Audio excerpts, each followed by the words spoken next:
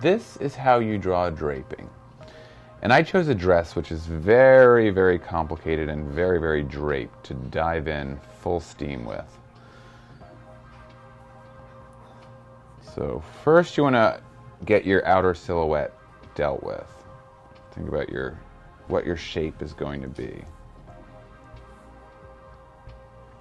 And then always when you're doing something draped, you have kind of like, it kind of is almost like bubbles and squiggles at the outer silhouette of the garment, which you can establish before you even make your lines.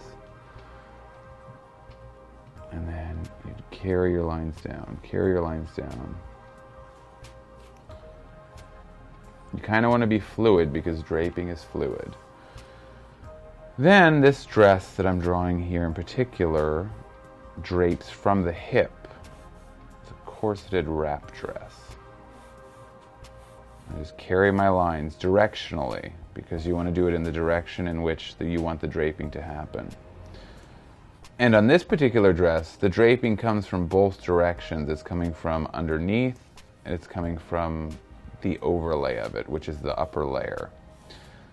So first, let me finish out this upper layer. And see what I mean? When you have draping happening, you're going to have a squiggly line on the outside of your garment where the draping ends. And every time that you have a little squiggle, you want to just carry that up, carry that up. It's kind of the same thing as pleats or folds. Now I'm just going to finish up by creating the bottom of my gown. And it's the same thing, follow up, diagonally. Just be fluid with your lines. Whatever, worry about the shoes later. We're only worrying about draping right now. Those aren't the best shoes I've ever drawn, but what are you going to do?